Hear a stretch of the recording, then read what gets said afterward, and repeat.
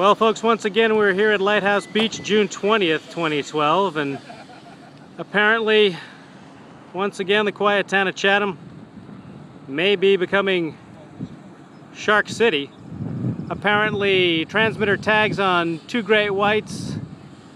They were tagged last summer, and signals from the sharks were received somewhere off Chatham, according to state environmental officials. And once again, people are talking about sharks here.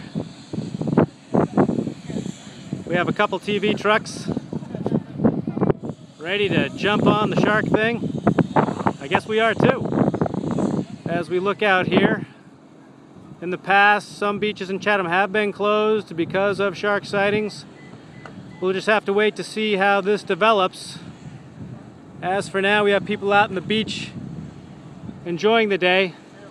I don't see anyone in the water, but that may have more to do with the chilly water temperatures still this time of year. So stay tuned to CapeCodOnline.com for more on the potential of sharks in the Chatham area.